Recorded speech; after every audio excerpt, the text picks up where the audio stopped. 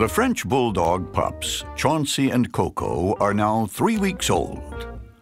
While Chauncey is enjoying a morning nap, little Coco is ready to see the world.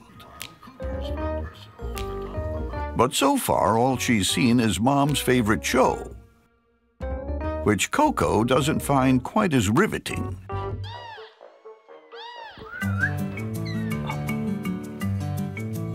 So when Mom takes a commercial break, restless Coco seizes the opportunity to cut loose. Her wobbly legs are ready to go exploring. But Coco hits a roadblock. For a 2-pound pup, the floor is a long way down.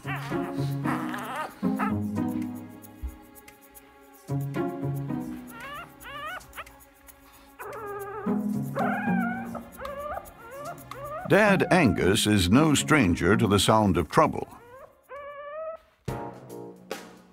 Coco is caught in the act, but Dad can't stay mad at those puppy dog eyes.